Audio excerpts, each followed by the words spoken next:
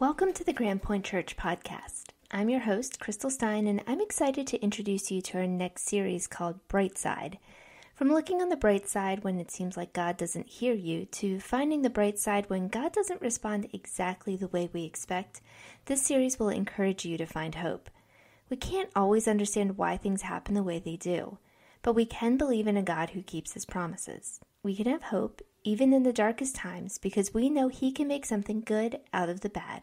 We really can look on the bright side. If you'd like to follow along with today's message from Pastor Chad Shute, our feature verses come from John 11, 1-44.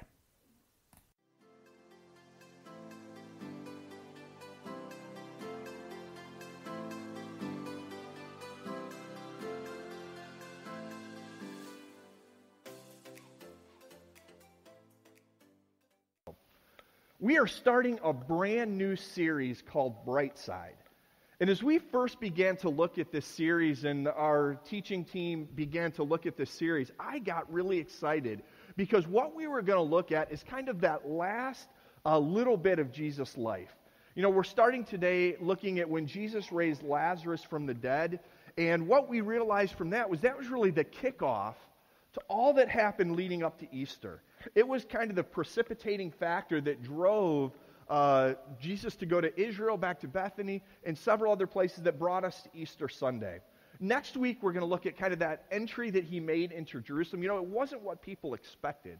They expected him to come riding in, charging in, and their expectations weren't met. And the interesting thing is, how do we respond when our expectations aren't met?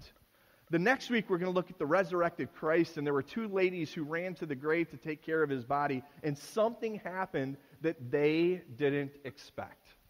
And then the week after that, Dan is going to be preaching, and he's going to be taking a look at this idea of what happened when Jesus left. How did the disciples respond?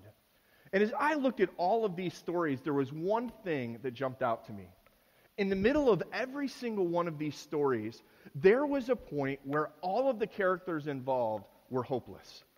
They're like, I didn't script it this way. It's not what I expected. You know, I thought this was going to happen, and it didn't. And all of a sudden, there was that tension of the dark of hopelessness and the bright side of the hope that can come. And so through this series, my hope is that all of us can walk away saying, I've got a hope in Christ that can supersede any experience that I'm feeling right now.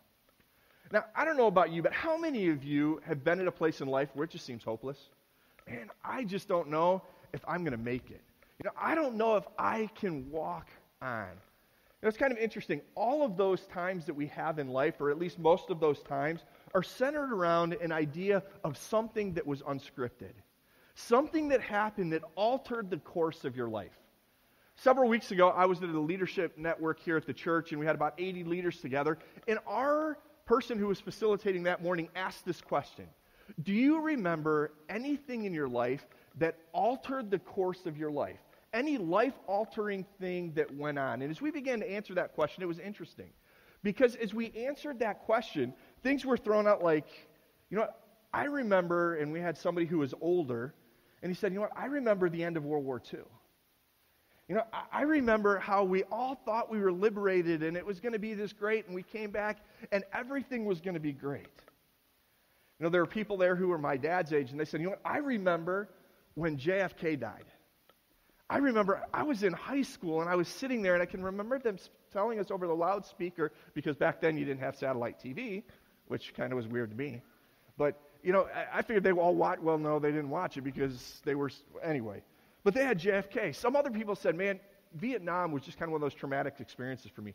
It was just a time in my life where I came back, and it just wasn't right. You know, as I look back and thought through those, I remember the Challenger explosion. Anybody remember that? That was big. I remember sitting in school and watching it live on TV and watching the thing, you know, explode midair.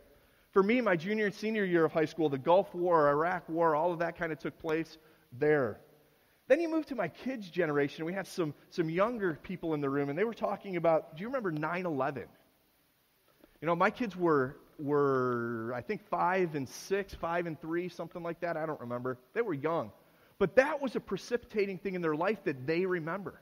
They remember for the first time something wasn't right. But the interesting thing is that they grew up with it all along, They don't remember going to the airport and walking all the way up to the gate without walking through 20 million security, Times changed. Personally, we have things that alter the course of our life. I remember the first time I realized that I loved my wife. We had started dating, and I remember realizing, you know what? She makes me better. I married up. If I could just do whatever it takes, and if I could marry her, man, my life would change. And boy, did it ever, for the good. I just look and I say, man, if I wouldn't have done that, the whole course of my life would be different. For some of us, that's kids. I can remember when my twin boys were born. And I can remember that day holding them both in my arms. I mean, I'd barely held a baby in my life, let alone two at the same time. And I'm holding them there thinking, I hope I don't drop these things. They're not like a football. If I drop it, they're not going to, they might bounce, but not in a good way. And so I can remember holding them and looking at them and realizing that for better and for worse, my life was about to change. All through life, there are events that happen where we just intrinsically realize it's not going to be the same. While some of those are good, some of those in our life are not that great. I can remember when my grandma was diagnosed with a blood disorder that they said would take her in 3 to 4 years, and she lived 11 after that. So I was very grateful. But I can remember getting that news and thinking, man, what's going to happen when this happens? I know there are others who have loved ones, spouses, kids who have passed away, and there comes a time where there's almost a period of disbelief, a period of emotion, a period of grief that takes place that unless you've been through it, you don't understand. And you come to the place where you're like, God, I didn't script this in my life, and I don't want it. And you realize your life will never be the same. Today's Bible passage that we're going to look at, I want us to realize that the same thing that happens each and every day in our lives, when those big things come that are life-altering, there are answers to that. We don't always have to look at the dark side of things, but we can realize there is a bright side that we can look at. There's a bright side that we can move towards. And we're going to take a look today at John chapter 11 and the story of Lazarus, because throughout that entire story, if you've heard the story before, you know that Lazarus was raised from the dead and everybody rejoiced, but we don't often look at what led up to that and the characters and how they felt and what they were experiencing. Because what I realized as I began to read this passage and study this passage is that we can relate with the people that are there. If you've got your Bibles, turn with me to John chapter 11. For me, one of the greatest transition points in my life happened when I was about 30 years old. I had taken on a lead pastorate at a church, and things were not going well. I was a young 30-year-old, followed a guy who retired at 82, and let me tell you something. There's a difference between how a 30-year-old leads and how an 82-year-old leads. I'm just telling you that. I didn't know that. There's a big difference. And so things were not going well. And I went to this conference and got to spend some time with the lead pastor that's there named Brad Powell. And he gave me this word of advice. He said, Chad, leverage your influence not for yourself, but for the kingdom, to help as many people as possible find their way to heaven. The problem was this, that my circumstances that I was in, the people that were upset with me, the people that were angry with me, the circumstance I was in, it didn't seem possible to even think beyond today. But as I look back on that, I realized that was a moment for me where in one of the dark places of life, one of the dark places of ministry, I could look forward and say, you know what, I'm hoping there's a bright side that I can move to. In John chapter 11, we're going to start at verse 1. You're going to bear with me because we're going to read through quite a bit of this passage. But as we read this passage, what I want you to do is find out which character maybe you identify with. Which one of them are you saying, you know what, I can kind of relate to them, how they're feeling, how they're responding, because we're going to see a lot of different people responding different ways in this passage. And then once we walk through this passage, I just want to come back and spend a couple minutes and say this.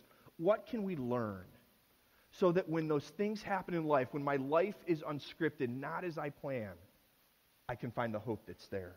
So let's start reading in John chapter 11 and verse 1. It says this, "Now a certain man was ill, sick, Lazarus of Bethany, the village of Mary and his sister Martha. It was Martha who anointed the Lord with ointment and wiped his feet with her wet hair, and their brother Lazarus was ill." Now I want to stop there just for a second, because you've got to understand, this passage is speaking about somebody who loved Jesus. It's somebody who was sacrificing for Jesus. She had spent a whole year of her living, of her wages, and said, you know what, I'm going to give it to Jesus because I love him so much. You know, they give their life to follow him. They had given their life to sacrifice for him. They had followed him all over the countryside. And so now they're coming to a place, and Lazarus, the brother of Mary and Martha, who had followed Jesus, they're sick. You know, I don't know about you, but when I get sick, I don't plan it. You know, I don't have marked on my calendar that this Tuesday is a good day for me to be sick. You know, I just don't do that. When I get sick, it's one of those things where all of a sudden my calendar has to get redone, everything has to get done, and I have to move forward. It's unscripted. It's not something that happens. Verse 3, "So the sisters sent to him, saying, 'Lord, he whom you love is ill.' But when Jesus heard it, he said, 'This illness does not lead to death. It is for the glory of God, so that the Son of God might be glorified through it.'" You know, when we look at that, Jesus kind of gives an answer that's kind of encouraging at first. He says, you know what, this sickness he's not going to die from. It's not going to lead to ultimate death. It's not going to move him to the place where he dies. And so I'm sure Mary and Martha, if they got the word back in the disciples, thought, okay, this isn't going to be too bad. So let's just kind of move on with our daily life.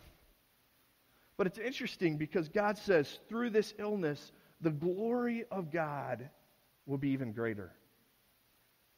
You know, one of the things that we can learn through this passage is that when I go through the deepest, darkest times of my life, God wants to use those to bring the most honor and glory to himself. You know, when I'm in those situations, I'm not sure I realize that. I'm not sure I truly understand that, but at least I can begin to say, God, I want you to be honored and glorified through these difficult times. In verse 5, it goes on, it says, "Now Jesus loved Martha and her sister, and Lazarus. So when he heard that Lazarus was ill, he stayed 2 days longer in the place where he was. Then after this, he said to his disciples, 'Let us go to Judea again.' The disciples said to him, 'Rabbi, the Jews were just now seeking to stone you, and you're going to go back to them?' Jesus answered, 'Are there not 12 hours in the day? If anyone walks in the day, he does not stumble because he sees the light of this world. But if anyone who walks in the night, he stumbles because the light is not in him.' After saying these things, he said to them, our friend Lazarus has fallen asleep, but I will go wake him up." The disciples said to him, "Lord, if he's fallen asleep, he will recover. You know, we don't have to go. You know, we don't have to go there, and you don't have to get stoned. We don't have to put ourselves in danger. He's just going to wake up." Now Jesus had spoken of his death, verse 13, but they thought he meant rest as in sleep. Literally what he was saying, he's fallen asleep, but this is not the end. Verse 14, "Then Jesus told them plainly, 'Lazarus has died.'" You know, it's like, guys, you don't get it. Lazarus is dead. I'm just going to wake him up. "And for your sake, I am glad that I am not there, so that you may believe. But let us go to him." So Thomas, called the twin, said to his fellow disciples, "Let us also go that we may die with him," being Jesus. Now, when we hear that, we get a couple people here. We see this person of Lazarus and the sisters of Mary and Martha, and they had sent word saying, "Jesus, he's really sick. He's going to die. Come because I know you can heal him. I know you can take care of the problem. I know you can make it better." And Jesus said, "Hold on, let's just wait a couple days." And as they began to talk, and they began to talk with the disciples began to get scared because Jesus said, "Now let's go to him." And so here you have the disciples. Their life is about to get turned upside down because all of a sudden this Jesus they're following is leading them straight into trouble. In fact, Thomas, who we sometimes refer to as Doubting Thomas, because when Jesus died a few weeks later, Thomas was the guy who said, "I don't believe he raised from the dead until I can actually see him myself."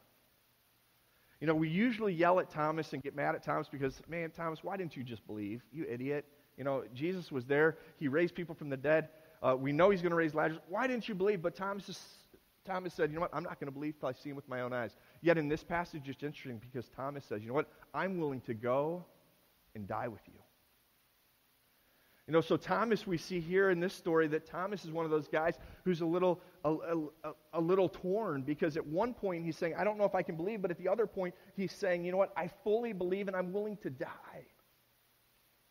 For me, I kind of identify myself with Thomas a little bit.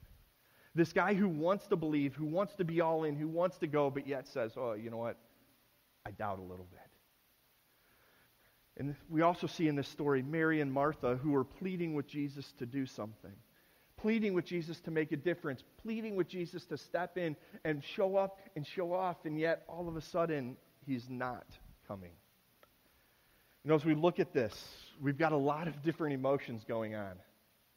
And I don't know about you, but I can identify with that.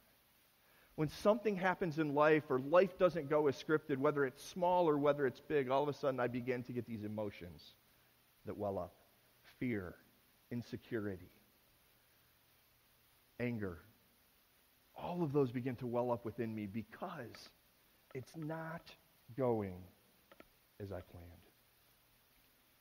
So we continue in the story with verse 21. Jesus goes. Martha sees him coming from a long way off, and she runs to meet him.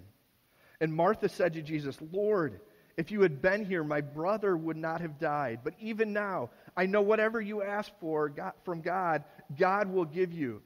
Martha said to him, I know that he will rise again in the resurrection of the last day. Jesus said to her, I am the resurrection and the life. Whoever believes in me, though he were dead, yet shall he live. And everyone who lives and believes in me shall never die. Do you believe this? Jesus asked her. She said to him, Yes, Lord, I believe that you are the Christ, the Son of God who is coming into the world. When we look at Martha in this passage, it's interesting to me because there's a couple ways we can read this. We can read it as Martha kind of being a little sarcastic. Jesus, you've come. If you would have been here before, he wouldn't have died. But if you would have come before, you could have healed him. We kind of get that idea and sometimes read into it that, she's doubting and she's just questioning. And I don't really know what her frame of mind is here. But I know for myself that when these times come, when I'm facing uncertainty in life, and when I'm actually living in that dark place, sometimes with my mouth I can say, God, I know you can do everything, but with my heart I'm saying, if you would have only done it the way I think. If you would have just come and changed the circumstance, I know it would have been better, but you didn't, and so I'm going to be mad, but maybe a little okay with it. At minimum, she was holding hope that Jesus could be the conquering hero in her story. She doubted, but she at least held a little bit of hope. She understood that if Jesus could come, he could do what he said. In contrast, we see her sister, Mary, in verse 32. Now, when Mary came to where Jesus was and saw him, she fell at his feet, saying to him, Lord, if you had been here, my brother would have died. And that's all she said. It's interesting because you may be here at a place where your life has been so altered that you're saying, God, if you would have showed up, it wouldn't have mattered. What I realize is that her grief would not allow her to see past her current situation. There are times in our life where our life seems so out of control, it seems so chaotic, it seems so unscripted, that all of a sudden we come to the place where we can't see past where we currently are. I've been there in my life. I talk with people often who are there, and this passage can give us the hope that we need to move beyond it. As the story goes on, it says, when Jesus saw her weeping, and the Jews who had come with her also weeping, he was deeply moved in spirit and greatly troubled. And he said, "Where have you laid him?" They said to him, "Lord, come and see." And then the next words are, "Jesus wept." You know, when we see that passage, we have to understand that Jesus was looking on them with compassion. He was looking on them with great empathy, understanding what sin had done in the world. In verse 36, so the Jews said, see how he loved us. Verse 37, but some of them said, could not he who opened the eyes of the blind man also have kept this man from dying? Then Jesus, deeply moved again, came to the tomb. It was a cave, and a stone laid against it. Jesus said, take away the stone. Martha, the sister of the dead man, said to him, Lord, by the time you got here, by this time there will be a great odor, for he's been dead for 4 days. Jesus said to her, did I not tell you that if you believe, you would see the full glory of God? So they took away the stone, and Jesus lifted up his eyes and said, Father, I thank you, for you have heard me. I knew that you always hear me. But I said this on account of the people standing around me, that they may believe that you sent me. When he said these things, he cried out with a voice, said, Lazarus, come out. The man who had died came out, hands and feet bound with linen straps, and his face wrapped with a cloth. Jesus said to them, unbind him and let him go. Many of the Jews, therefore, who had come up with Mary, had seen what he had done, believed in him. You know, we come to the end of the story, and Jesus says, you know what, Lazarus, come out of the grave. And all of a sudden, Lazarus came out of the grave, and he had his grave clothes still wrapped around him. And it's interesting, because then Jesus said, unbind him and let him go. You know, in my life, there are times where there are things that bind me that just won't let me go. There's fear. There's anger. There's sometimes hatred. You know, there's circumstances that I don't understand that seem to keep me from living the full life that God intends. And can I tell you this morning that God desires to unbind and loose you from what has control on your life? You know, as we look at this passage, it seems pretty unreal. It's the idea that somebody had died and now Jesus came and raised him from the dead, but I believe there's some key things that we can learn from this passage. And they're this, that wherever you are in life right now, know that Jesus cares for you. You know, it's interesting because when it says that Jesus wept, just before that it said he was filled with great emotion as he looked over the Jews and over Mary and Martha. That passage could actually be better put that he felt sorrow and anger. Now you may say, hold on, why did he feel anger? Why did he feel that? The sorrow part I can get. You know, the sorrow is that he looked and he saw Mary and Martha and the Jews that were weeping, and that the circumstances that they were in their life seemed unbearable, and he wept because he had compassion and sorrow for them. But as I began to study and had to think about this idea of anger, I believe it's this, that he became angry at the effect that sin has on the world around us. You know, what we know is that in Genesis chapter 1, that God created a perfect world, and that there was no death, there was no pain, there was no sorrow, there was no things that happened that were unscripted that would throw us for a curve. It was just simply beautiful. I could do work in the garden, I could eat, and I could enjoy life. But then sin happened. And when sin happened, it literally messed everything up. Those things that displeased God that we began to do began messing up all of mankind. And as Jesus looked out, he realized something, that the sin that had happened leads to death in our life. And as he looked out, he realized that the sin that had taken over the world, it came to the place where it ultimately took Lazarus. And oftentimes, the sin that has happened in the world affects us in ways that are incredible.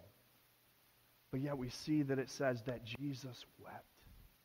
He cared about that in our lives enough that he was moved to emotion. But the interesting thing is, it's one thing to be moved to emotion. It's another thing to be moved to action. You know, there are times in my life where I look at something and I'm grieved, but I don't do a lot about it. We look at something and say, that's horrible, and then we kind of go on with our day. But there are other times in our life where something happens, or we see something that just isn't right, and we're moved to do something about it. Have you ever noticed that? Maybe for you, there's an injustice in this world that you say, anytime I see it, it moves me to action, and I do something about it. The interesting thing in this passage is that Jesus didn't just care. He moved. He came to the point where he became the conquering hero in the story. He came to Lazarus and he said, Lazarus, come out of the grave and be unbound by those things that are holding you. I believe that Jesus in each of our lives wants to be that conquering hero who unbinds and loosens those things in our life. And you may say, well, how in the world does he do that? The interesting thing about the Gospel of John is John was known as the beloved friend of Jesus. He was one who had a close relationship with Jesus. And in this book, he really gives 5 I ams that tell us who Jesus is. And the interesting thing is that in this book, he tells us that Jesus is something, and he portrays him as the conquering hero, even in difficult times. Let me show you. In John chapter 6, in verse 35, he says this, Jesus is the bread of life. Whoever comes to him shall not hunger, and whoever believes in him shall never thirst. Jesus gives us exactly what we need for life. He is the one who sustains us. He is the one who gives us breath. He is the one who allows us to move on even in the darkest times. In John 8, verse 12, it says, I, Jesus, am the light of the world. Whoever follows me will not walk in darkness, but will have the light of life. He provides a clear path for us. He makes it clear what we are to do. Maybe there are times where he says, I'm going to bring others into your life who can walk the path with you.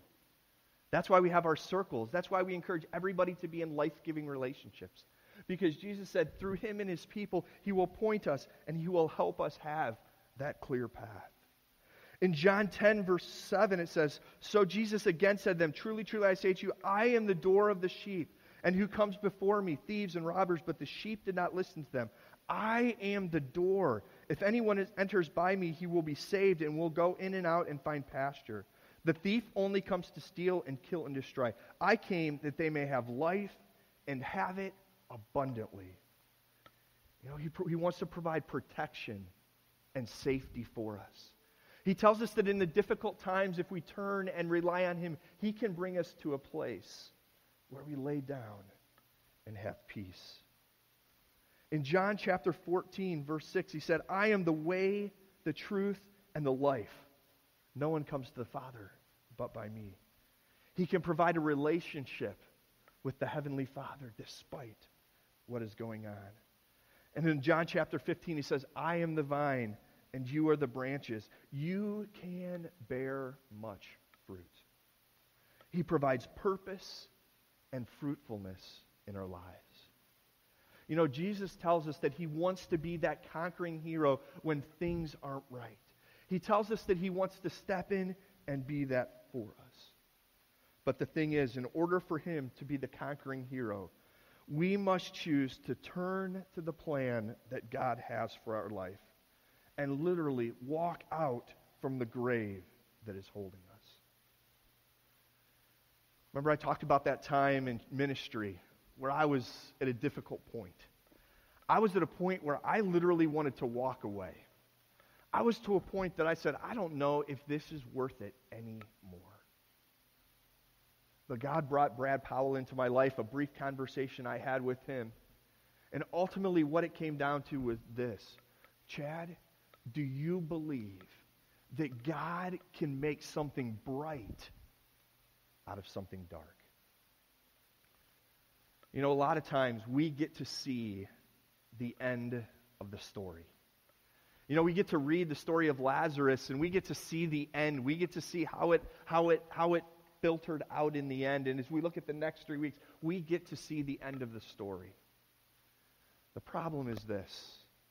In my life, I don't normally get to see the end of the story.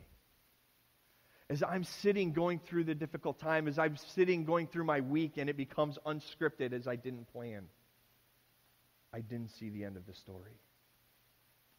And I have a choice. My choice, am I like Martha who said, God, if you would have just showed up, it could have been different, but I believe you can do what you say? No, that's much different than Mary who just said, God, I'm angry because you weren't here. What I hope through this series is that as we walk away at the end of 4 weeks, what we can say is this, that even though I may be in or I may be facing dark times, I believe that there's a bright side because God desires to glorify and honor himself through it. What this story teaches is that each of us must come to the place where we say, I am going to turn to God and his plan. I'm okay if I can't see the big picture because I know God desires to use it to glorify himself. And he will glorify himself through it as I choose to walk his path. As the band comes back up this morning, I want to pray for you. I want to pray that as you go through the next several weeks, that you can truly look on the bright side, because as we've looked at the story of Lazarus, we see that his desire, that God's desire through this was for himself to be glorified, and he will do that as we choose to follow his path. Dear Heavenly Father, we thank you so much that we could worship together this morning. And Lord, I pray that as we walk our path that you've given us, I pray that as we face those times in life that are uncertain to us, that we could look on the bright side, because you not only care for us, you desire to be that conquering hero when we choose to turn to you. And Lord, this morning I know in a group this size that there are people here who are walking through life right now, and they're at dark places where it seems hopeless. I pray that the story of Lazarus can be an encouragement to them, that you desire through it to glorify yourself, and that we need to choose to turn to you because you are the vine, the one who can bring fruitfulness from a time of unfruitfulness. You're the one who can provide protection when it seems like there's no peace. And Lord, I just pray that we would constantly turn to you, because through you we can see the bright side of life. And we ask it all in your Son's name.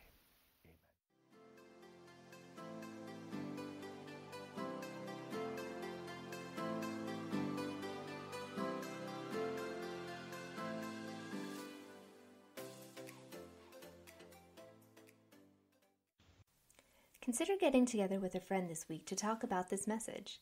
Share about a time that you experienced something good or life-changing as a result of going through a difficult or painful time. Take some time to thank God for creating beauty out of ashes and for giving you a reminder to look on the bright side the next time you go through a hard time. Thanks so much for joining us today on the Grand Point Church podcast. Your next step starts here. To learn more about us, visit grandpoint.church, and if you're enjoying this podcast, we would love for you to share it with a friend, leave a review, or use the hashtag GPCPodcast when you connect with us on Instagram or Facebook at Grand Point Church. We'll see you next week.